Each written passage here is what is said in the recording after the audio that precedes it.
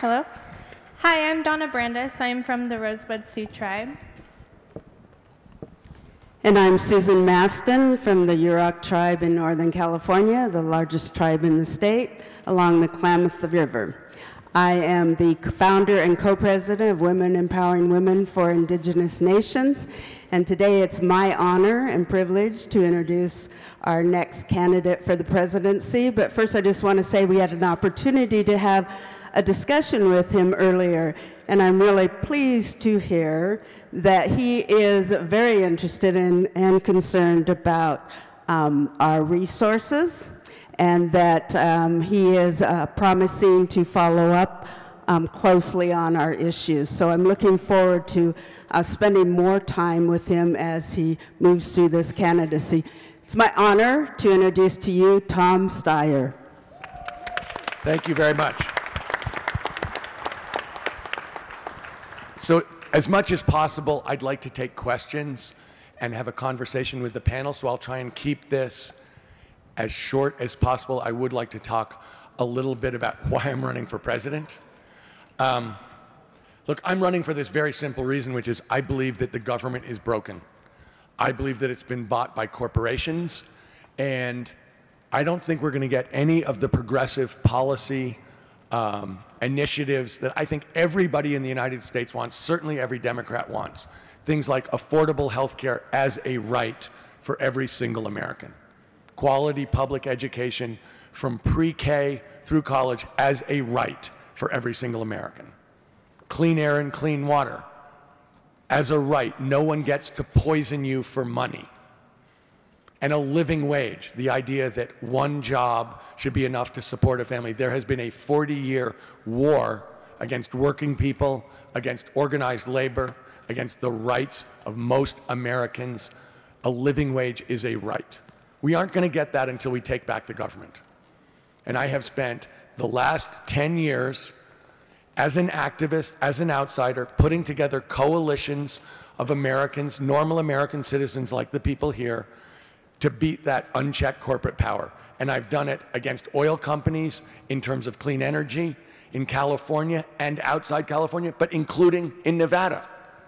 In 2018, question 6, 50% clean energy by 2030. We pushed that, it won.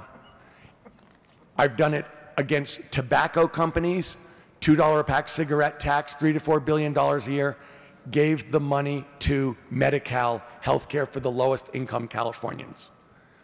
But I've also built one of the largest grassroots organizations in the United States, Next Gen America. We've been in Nevada since 2013. We're on 10 campuses in 2018. And Next Gen did the largest youth voter mobilization in American history that year, including right here. Next Gen has a partnership with 7 national labor unions that have knocked on doors in the last 2 election cycles. In 2018, that organization, For Our Future, knocked on 500,000 doors in Nevada and had tens of thousands of conversations. And when, in fact, Nevada flipped in 2018 to a blue state with a Democratic state Senate, a Democratic state legislature, and a Democratic governor, all kinds of good things happened here. And we had worked really hard in this state along with everybody else here, but specifically, I want to cite some of the changes here. Assembly Bill 137 to prevent voter disenfranchisement on tribal lands. Assembly Bill 264, strengthen sovereignty rights within tribal jurisdictions. When we are successful at the grassroots, the good things that people want happen. Nevada is a perfect example. We have worked specifically here with Battle-Born Future at NextGen and For Our Future. And we are working right now to create an intertribal agency to strengthen sovereignty right, to coordinate Native engagement in elections. For the first time, we're putting up the money to make that happen, but it's something that should have happened a long time ago. The last thing I'll say is this. I've been doing this. I'm an outsider. Everybody else who's running for president, if you look at those people on that stage yesterday, everybody's a career politician. I really want to change Washington, D.C. I'm for term limits, 12 years, congresspeople, and senators. And Nevada's a perfect example. If you want real change, you have to put new and different people in charge. In Nevada, with term limits, when it flipped, Nevada now has the only state legislature in the country that's more than 50% women. We need new and different people in charge. I want to say one other thing. I'm the only person in this race who will say that climate's my #1 priority. I have been working on this for more than 12 years. I helped to block the Keystone Pipeline. I helped to block the last fossil fuel plant in Oxnard, the Puente plant that I hope is ever proposed in California. And every single thing I've done in terms of climate, environment, clean energy has been started with environmental justice. I start with the communities where it's not safe to breathe because you'll get sick and get asthma, and you can't drink the water that comes out of the tap safely. So everything I do, my climate plan is called a justice-based climate plan. I start with environmental justice. And let me say this. When I was working to stop Keystone, I went up to Canada to see what it looked like up there around the tar sands. And I was staying with the local First Nations chief. I was staying in his house, and he told me, he was probably a 45-year-old guy. He probably had access to half a lawyer, and he was fighting international oil companies that had dozens of lawyers. And he'd been doing it for a long time, and he hadn't been doing well. And the guy who led the lawyers for the oil companies retired, and he'd been beating up on these First Nations people for decades. Retired on a Friday, called him on a Monday, and said, "Chief, don't ever stop fighting. You're the only thing between your tribe and extinction." That is what I think about environmental justice. That is why it's at the center of what I do. If we get the justice part right about climate and the environment, we'll get everything else right. And that's exactly my attitude, and that's exactly the people that I start with, not the people who I fit in at the end. And I want to say one last thing specifically. Look, I'm in favor of these I'm in favor of the rights of American citizens that I was talking earlier about, health care. And I specifically want to talk about them in terms of rural America and the absolute right. We have a whole rural plan to redevelop that would be very relevant for Native Americans. But I want to say something else. I am someone who believes that policy comes out of narrative. And I believe it's absolutely critical in terms of the policies in Indian country that we tell the true story of the last 500 years. And there's no way to describe it without including the words native genocide. So when I think about the context of these choices, and I think about, we're going to talk about a bunch of policies and what needs to be done, it's really important to remember, in my opinion, policy comes out of narrative. And this, there'll be some specific questions, but this is a topic which I have studied for my entire life and is one that I have strong feelings about. And I think for us to get the policy right, it's necessary to tell the true story of the last 500 years. And it's a terrible story. And the only way we'll change things is by accepting what's happened and understanding we have to do so much better. We have to make an entire break with a terrible past. Thank you, thank you. One thing I want to talk about before we start with the panel is fact that, you know, I talked earlier, we've come a long way from smoke signals, and honestly, the live streams and everything were great. We were able to get our message out. But I want you to show your love for Mr. Steyer, who is here in person to talk to you.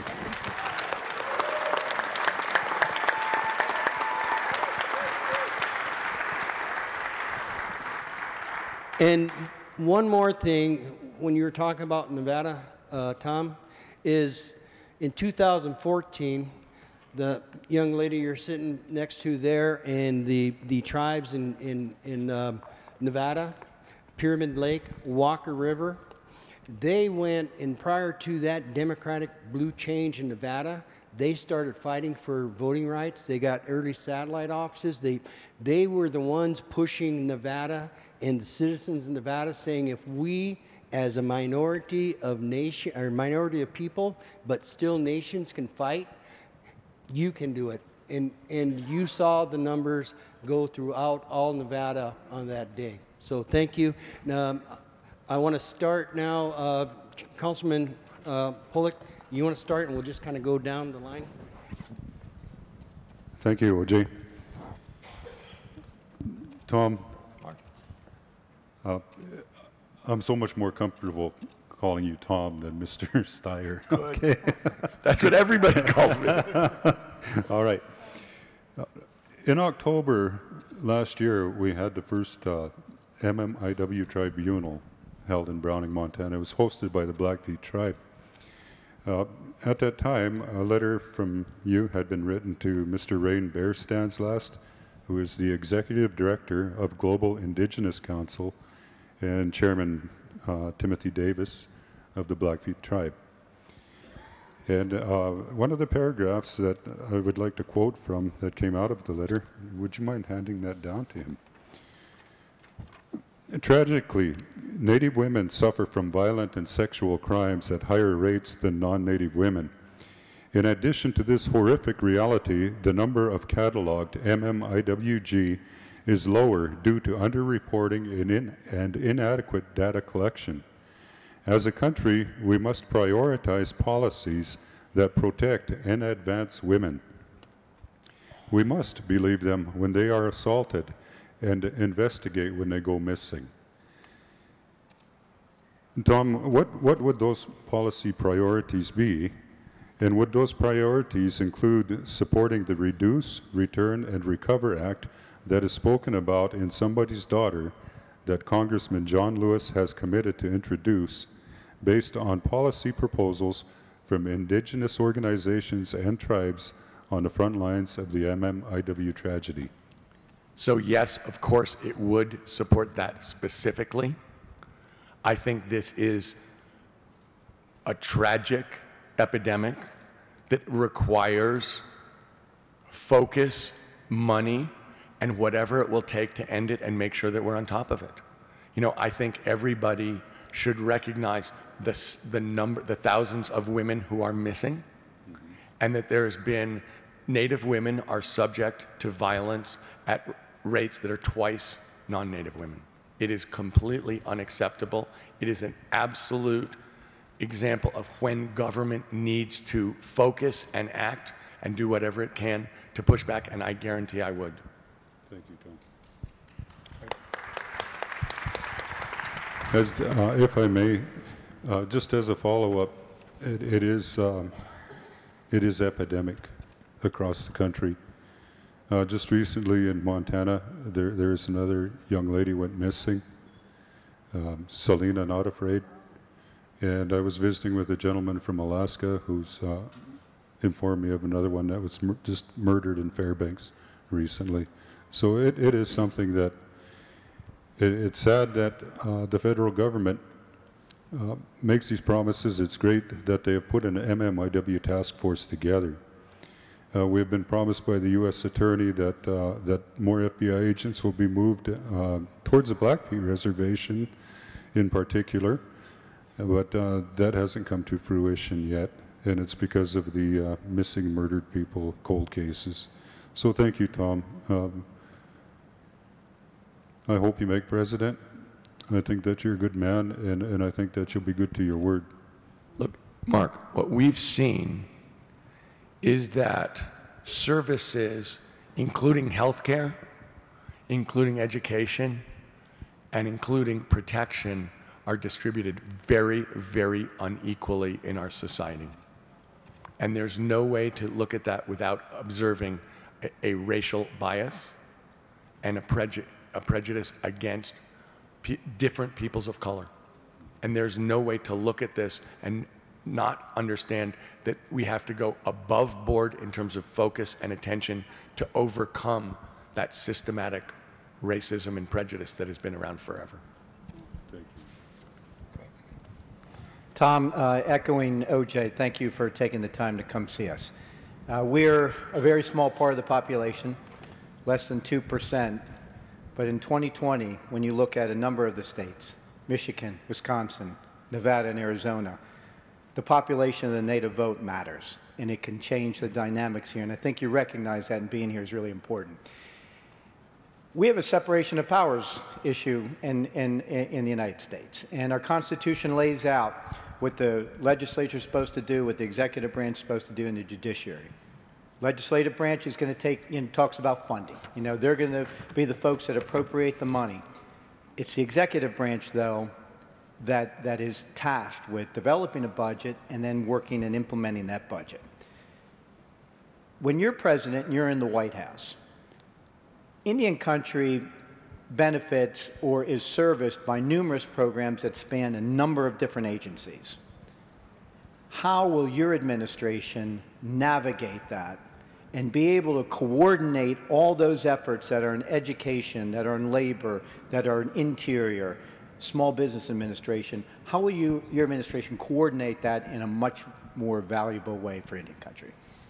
Well, I think the first thing to say is this. There's got to be someone within the White House whose job is coordination, who has access to the president, and and everyone has access to him or her. Because what we're talking about, look, let's face it, the Indian Affairs Office has a terrible history of inefficiency and corruption. And it's absolutely critical that in overseeing all of these agencies, that there be someone with power to actually pull things together in the White House, but in addition, someone to whom Native Americans around the country have access to, so that in fact it's a partnership. And so everything that I understand about organizing things is somebody has to be in control, but they have to work in partnership with the people who know the most and who are on the ground. So it's got to be someone really from Indian country, who has a history, who has relationships, and who can make sure that the federal agencies are working in tandem and efficiently, but has access to the president and has relationships around the country with people like you to make sure that when there are problems, when there are huge issues like the safety of Native women, that in fact the resources, the people, the attention is spent immediately and effectively. Look, this is a question about priorities. I keep saying to everybody, when you look at government, it's not a question of whether you care, it's a question of whether you care enough and in the right order. And this is something that is very close to my heart. And just for the record, I thought the question was more important than who I am. So, I'm Kevin Allis. I'm Chief Executive Officer of the National Congress of American Indians, and I'm an enrolled member of the Forest County Potawatomi community in northern Wisconsin. Thank you, Tom. Thank you, Kevin.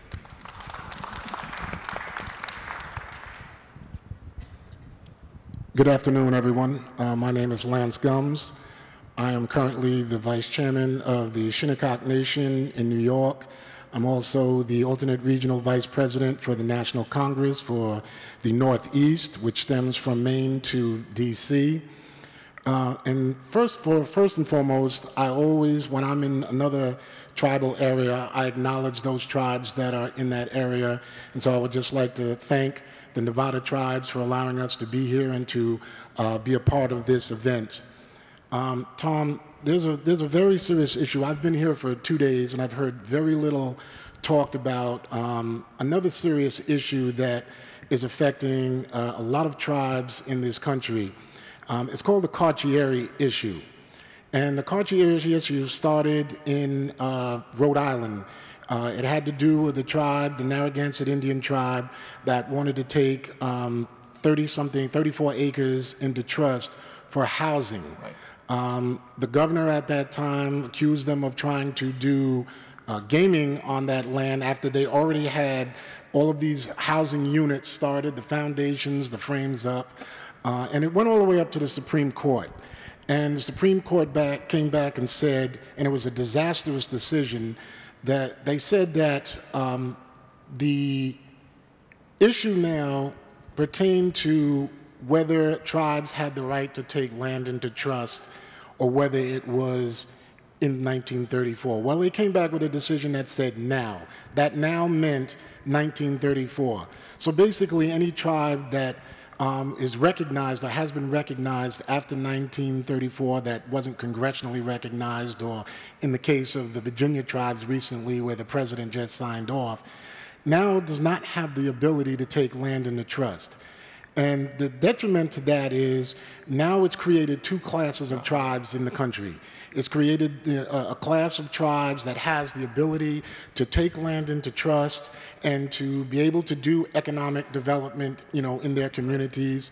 And those tribes like mine, who was recognized in 2010 after a 32-year legal fight, we cannot take land into trust now or be able to provide for our people economically because of this situation. It's a very critical situation, and I'd like to know, it's 10 years now. This happened in 2009. Here we are now going into 2020, and it still has not been rectified. So what do you see, as a solution to this problem? Well, I do understand this problem. I do understand that it creates two classes of tribes. I do understand that it's preventing economic development for people who absolutely desperately need economic development. So I'm 100% on your side. I think this is a question of where we're going to have to pass a new law specifically saying that every tribe is in the same position and can take land into trust. And I don't think there's any question about it. I don't think it's a close call, and I think it's the kind of thing that we've got to push on. Look, I read a book about the 20 worst decisions of the Supreme Court. And over the last 200 plus years, they've had some real Lulus. And let me say, an awful lot of their worst decisions had to do with racism against somebody. And to me, this is a straight up issue. This should be changed. It's straightforward. How to do it, it's going to have to be through congressional action. And I will push hard for it. Thank you for that. Puju ani na Nishnabe Duk Mino Gijigad Ngum, Mandaman Indigenous Cause Melanie Benjamin Indigo. I'm Melanie Benjamin, and I am the tribal chairperson for the Mille Lacs Band of Ojibwe in East Central Minnesota. And thank you for being here today, and thank you to everyone out in the audience as well, and others that are viewing this important conversation that we're having today. And while we were in the back, we had the opportunity to visit a little bit.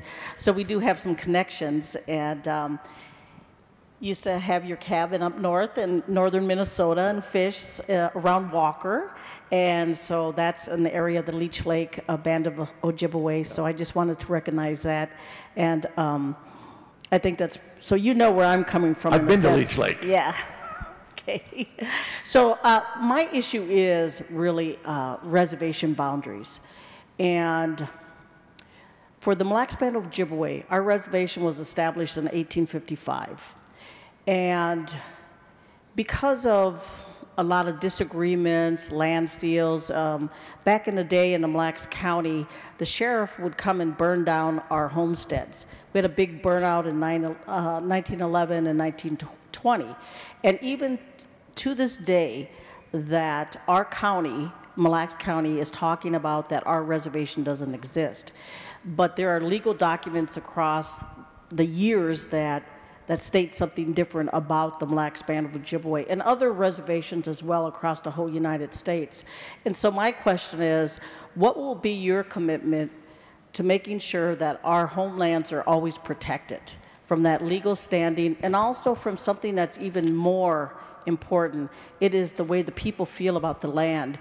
When we talk about our land and we go into the lakes, the woods, wherever we go in our area, and we know the land knows us because that's where we are from and our ancestors, and we've been there for generations and generations. So my biggest goal is to make sure that our homelands are always protected and recognized legally.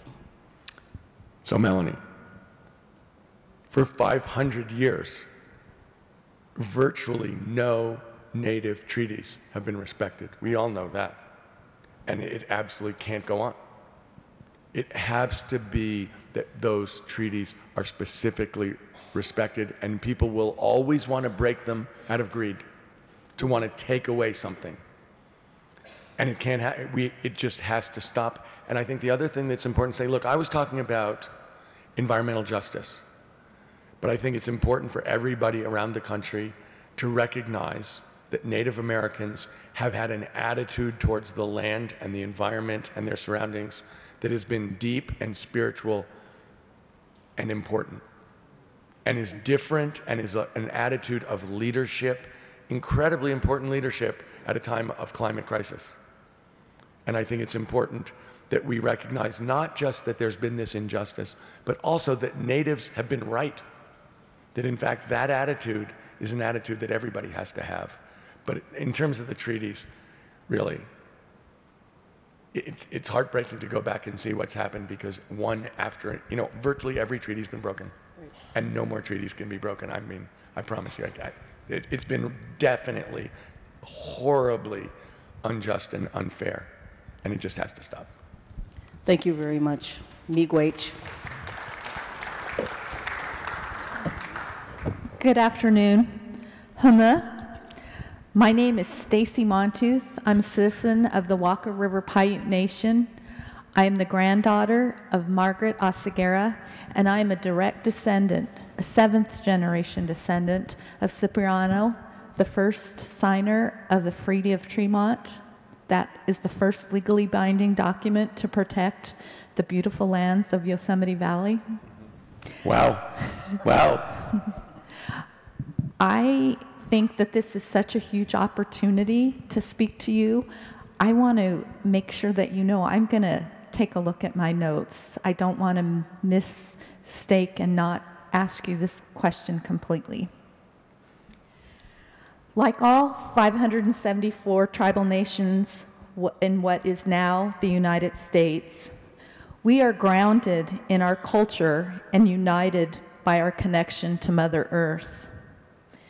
Today, our homelands, the beautiful, vast Great Basin, actually the great state of Nevada, the Naval Air Station of Fallon is not just looking to reauthorize use of over 200,000 acres, which covers 5 county areas, and this includes airspace, land ranges, and electric systems, and this would be used primarily for air and ground training activities.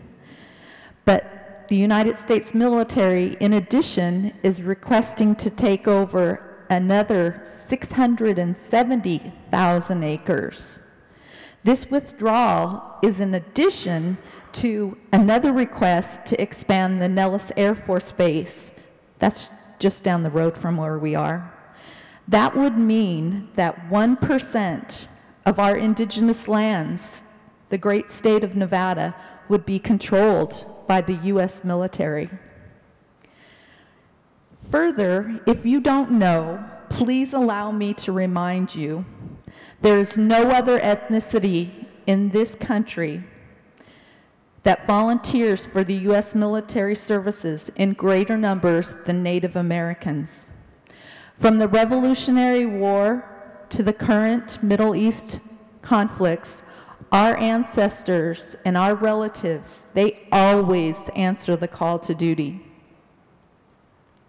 Knowing our people's commitment to safeguard America, if elected president, how would you ensure that our tribal nations' cultural resources, specifically our sacred sites, the final resting places of our ancestors, of our loved ones, our traditional hunting and fishing grounds, the places where we pray, how can you ensure that they're protected, and at the very, very least, that our tribal nations are compensated accordingly?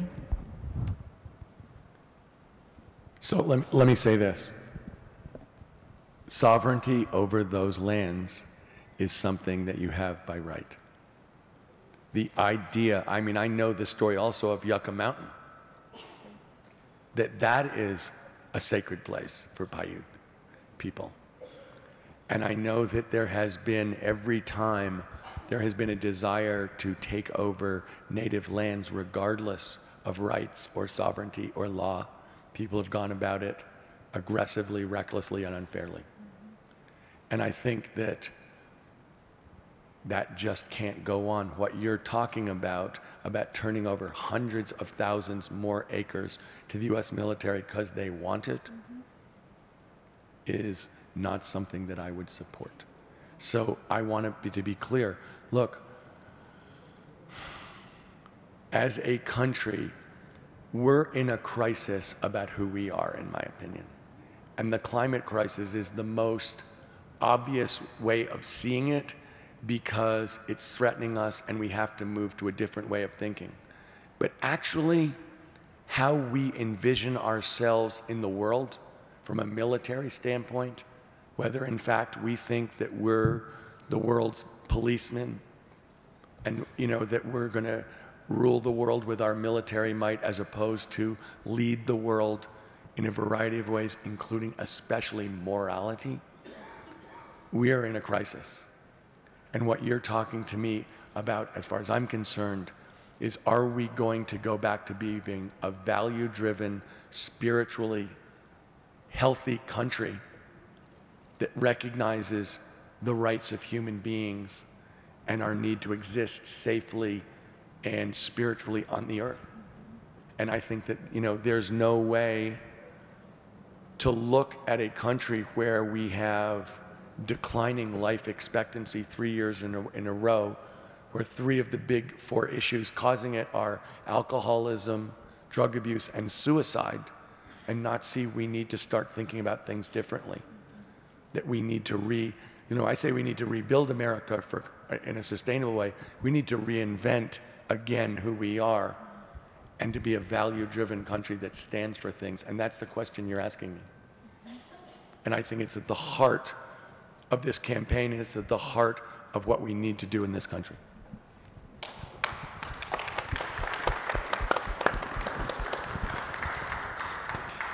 Tom, my name is Judith LeBlanc, and I'm the director of the Native Organizers Alliance, and a member of the Caddo Nation of Oklahoma. And I'm really happy about the opportunity to be in conversation with you. But to give you an inside peek on Indian country, I'm just as happy to be on a panel with an Indian who has a New York accent, considering I packed my car in Harvard Yard, and I have a terrible accent. You think Lance has a New York accent? And I live in New York, so I face the oppression of the New York accents. So, Native Organizers Alliance, we've been working for the last 3 years since Trump was elected with tribal leaders in South Dakota, traditional societies, Native community groups, and farmers and ranchers to hopefully prevent damage to the Missouri River and the aquifer in South Dakota. And we've also been working with 350, a very important ally. So my question to you, because this is not unusual in Indian country, we have the Back 40 mine in northern Wisconsin. We have the closing of coal plant mines on Navajo. We have the water and the land here in Nevada that the mining companies took the money and ran and never did any repair work to the environment. So what would you do as president in order to facilitate transition from dependence on fossil fuel to one of alternative energy? Specifically, what would you do to enhance tribal sovereignty and tribal economies? So Judith, one of the parts of my justice-based climate plan means going to the wide open spaces of America, specifically including reservations. And we know that we can't just stop burning fossil fuels. We also know that we have to rebuild the country, and that's going to mean a lot of specific jobs in terms of rebuilding roads, rebuilding bridges, rebuilding the electrical grid, rebuilding buildings so that they're energy efficient. But specifically in rural America, we're going to have to, quote unquote, sequester carbon. And what does that mean? That means planting things. And we're going to have to go to the people who live there, who understand how to do that, where to do that, and partner with them and ask them how to do that, and then pay them money for providing a service to the country and the world. And so a big part of my justice-based climate plan is going to be partnering with people in the wide open spaces, specifically including Native Americans on reservations, to make sure that what we're doing in terms of growing things and planting things makes sense in their mind, to make sure that they're part of the solution and that they're paid for doing that. So I have a whole rural plan about that would be very, very relevant for the reservation. But in terms of specifically the climate plan, there would be a massive job program about rebuilding the United States of America in a sustainable fashion, and particularly in rural America, beyond that job program, which would be literally millions of good-paying union jobs, there would be a partnership to actually use the wide open spaces to sequester carbon to help save the world, but to pay people for doing it. And as one follow-up question, all over Indian country, there are initiatives that are seeking to solve problems by relying on traditional practices. And one of the big problems we face in Indian country is that we're very under-resourced when it comes to developing a pathway to regenerative tribal economic development. What do you think your administration would do, be it to recover from dependency on fossil fuel or just overcoming generational unemployment?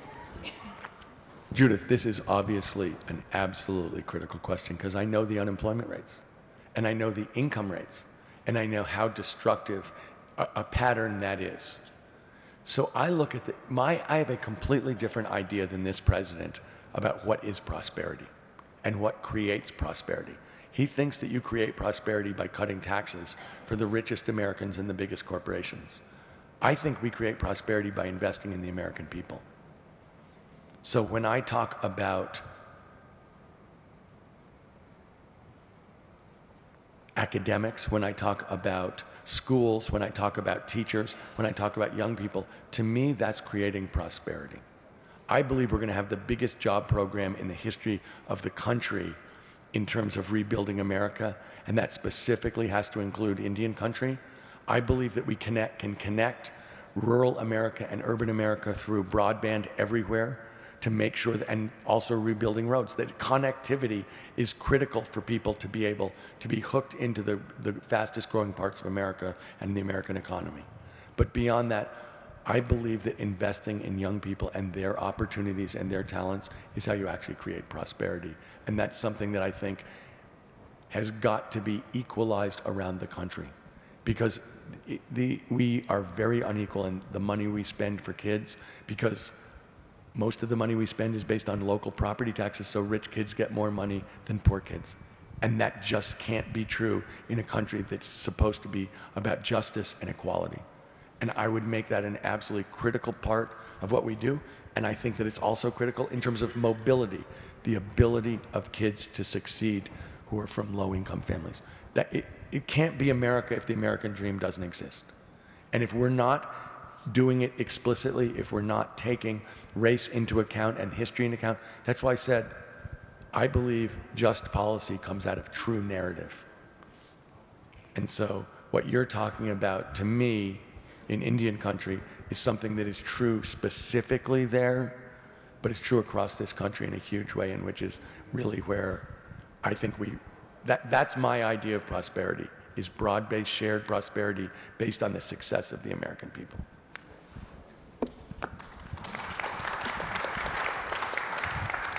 Thank you for coming. My name is Donna Siemens. I am the grassroots organizer for Four Directions, daughter of the co-executive directors Barb and O.J. Siemens. I'm from the Rosebud Sioux tribe in South Dakota, and my question is, when it comes to protecting Native American voting rights, as presidents, how would you do that? So obviously, we have a Republican Party that is doing everything it can to take away voting rights from American citizens, including specifically Native Americans.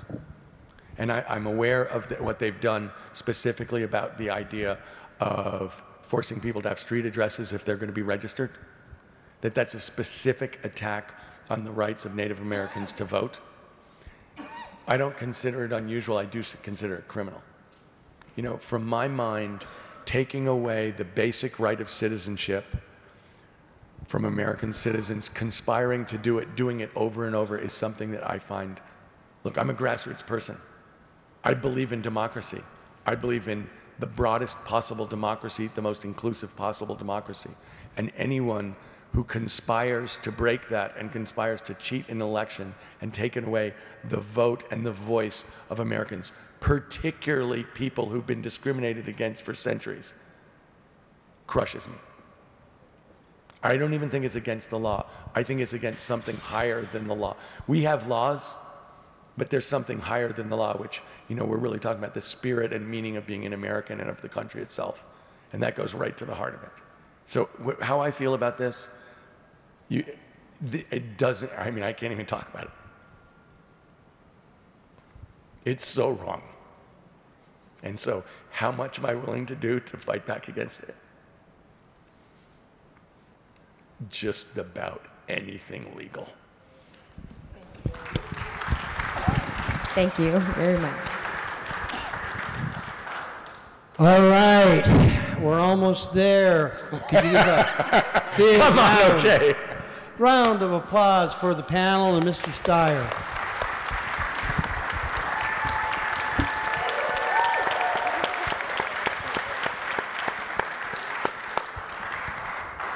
And so with that, we will conclude this panel. Can I answer? I want to answer one question that wasn't asked.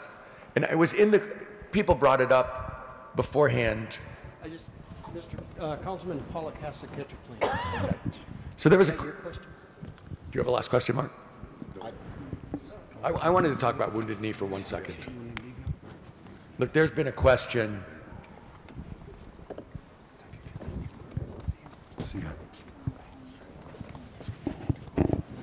See you in Councilman. Thank you. Appreciate it.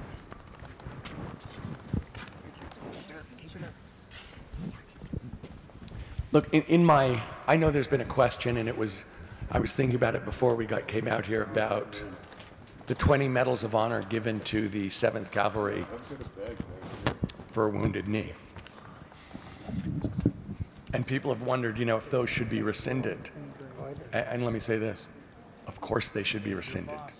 This is one of the great tragic moments in American history where the country and the army went so wrong in such a profound way. And I'm talking about telling the true narrative so we can have the just policy. And if there's anything more obvious in American history, that the true narrative includes retelling what Wounded Knee was about. And the idea that soldiers could be given a Medal of Honor for what happened at Wounded Knee has got to be changed. It's not a question of whether it should be changed, it's whether it has to be changed. Because I don't know how we can claim to be a just nation if we're not telling the truth about what happened in 1890 and why it happened and why it could never, ever result in anything that had the word honor in it.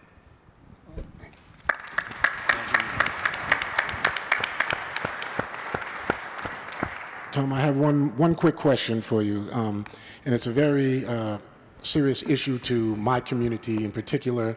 You know where we live in the Hamptons, and it has to do with sacred sites and the protection of sacred sites. Yesterday we had over 100 protesters at a sacred site that dates all the way back to the 1600s in our community. And one of the issues right now across the country, not just in my community, is the protection of sacred sites. And I just want to get some feedback from you on how you would deal with that, because NAGPRA doesn't cover everything. NAGPRA doesn't cover private lands, and a lot of the Hamptonites... Is that right? Yeah, it does not cover private lands. So again, we run into these problems where there's laws, but the laws don't cover the necessary things that need to happen to when you have private lands. A homeowner has land, they go to build a home, they dig up bones, and that just happened to our community. And so I just want to know where you would stand on that. Well, I think these are going to, I'd have to look at the specific things, Lance. But I think there's a question here, and I was dealing with it earlier, really talking to Judith, about where we are spiritually in this country and where we let people be spiritually in this country. And there's really a question here about what we value and how we value other people, and actually how we are going to rebuild ourselves as a value-driven, moral country, trying to be part of what I would think of as the positive life force in the universe. And so I don't have the specifics, and I'd have to make sure, God is in the details, but recognizing where we are as a country and getting back to the idea that actually there are deep spiritual things that are really what drive people, and that we have been ignoring them to a gigantic extent, and that really this president is almost the embodiment of the idea that money and rich people and low taxes for the richest people and the biggest corporations is what makes America great. And that's absolutely not true. That if we get away really from where our heart is, nowhere in the Constitution or the Declaration of Independence does it say we need the biggest GDP per capita and we should make sure we take care of the richest people in the country. You're talking about spiritual values, about freedom, about justice, equality. We really are going to have to get back to the idea that this is a country that stands for much more than taking care of rich people and making sure they're costed and get to go to. Thank you. All right, well, I actually have the privilege to say that I have just been told by the next president that he still wants to keep on talking. So, so with that, sir, I would like to give you an opportunity to do a closing to address the people and the panel, and then we can stop. So let me say this. I am basically, I've been traveling around the country for 7 years full-time as an organizer. And I've gone all over this country. I've had town halls in red states and blue states and purple states. And I've tried to talk to as many people as I possibly can to understand where they're coming from and what their reality looks like. And let me say this, what I am seeing in the United States and what I'm hearing today, we tend to talk a lot about complicated policies and economic ideas and political science idea. I don't think this is complicated at all. I view what's going on in the United States as this government being cruel to American citizens.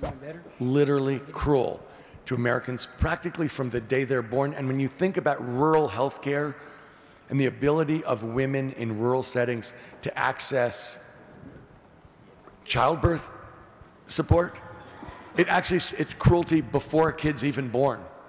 And it goes right up till the day you die.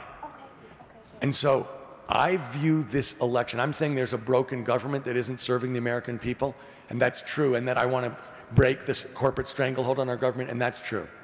But what's really going on is the Republican Party is cruel to Americans for money. They want to cut taxes on rich people. They've done it. They want to cut taxes on the biggest corporations. They've done it. And what that means is they don't want to help people. And if people are going to get sick and die, that's their attitude is that's just the way it goes. And if kids aren't going to get a chance to get educated, that's just the way it goes. And if seniors can't afford to eat or can't afford their meds, that's just the way it goes. I have a very simple point. I feel exactly the opposite way. I was trying to say this last night at the debates. I view the American people, specifically including Native Americans, as my team, and I'm 100% in for my team. I played sports my whole life, team sports, and I cannot abide someone running down the field and kicking my teammate in the face, and I see it every day. And it's not going to happen. So I'm asking you for your support because I will do every single thing to turn around what I believe is the systematic cruelty that this government is showing towards Americans, the systematic racism that they show, and really a failed 40-year experiment by a radical right-wing Republican Party to be cruel to Americans on behalf of corporations and rich people. It's got to end. It's got to end in 2020. We actually have to save this country, and we have to save the world at the same time. And I promise you, I will give every single thing I can do to make that happen, and I need your support to do it. All right, thank you. So let's give them one more round of applause, and we can let them go to the background.